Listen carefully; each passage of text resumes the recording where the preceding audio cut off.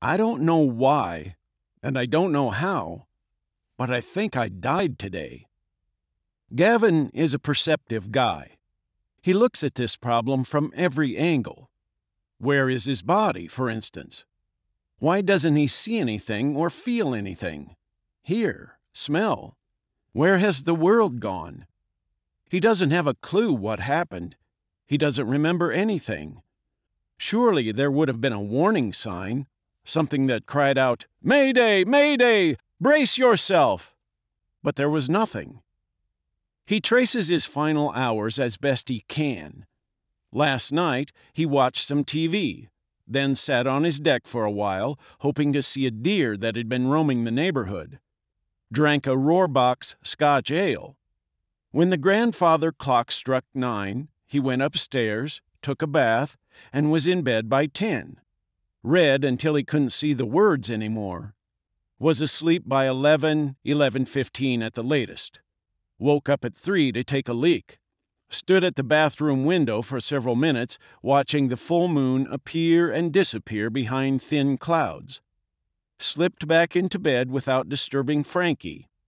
He listened for a while to her raspy breathing, her mouth open a crease, her hair mussed around her face, smiled, and went back to sleep. His iPhone alarm went off at 6.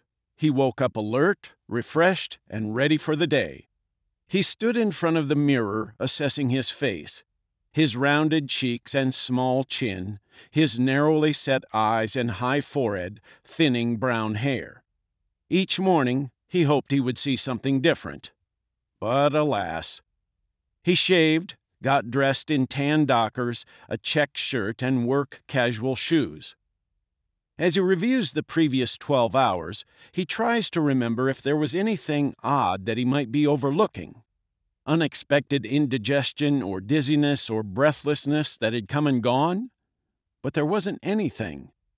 For breakfast, he had an English muffin, dry, and then a cup of coffee, black. By then, Frankie was up, sitting at her makeup table, putting her face on. She was humming something. What was it? He leaned over and kissed the nape of her neck. She shivered. "Goodbye, Gavin." "Goodbye, sweetheart." He drove the Infinity this morning. He turned on Morning Edition and eased onto the expressway heading east to the city.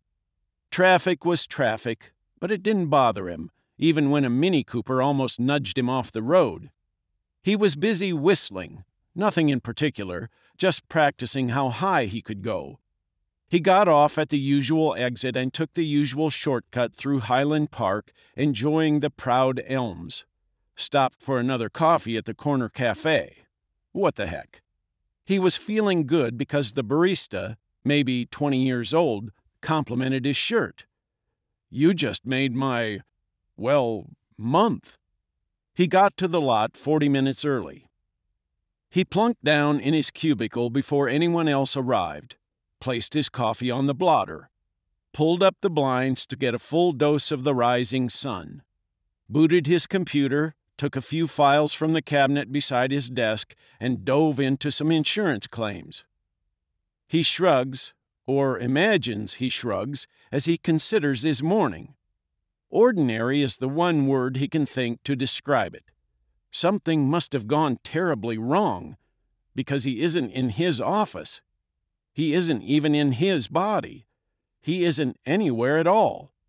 By the same token, he isn't gone either. He's bewildered. Where the heck am I? What's going on? He thinks back a little further, searching for clues. Last Tuesday, he saw Dr. Nguyen for his annual. Blood test, prostate exam. Not a fan. Ticker check. Everything was normal. "You are in good shape for your age, Mr. Goode," said the doctor. What does that mean? Thought Gavin. Someone my age? I'm 52, which isn't young, I'll grant you that, but it's not old, not these days. Maybe in my old man's time, but not today. 50 has to be the new something younger.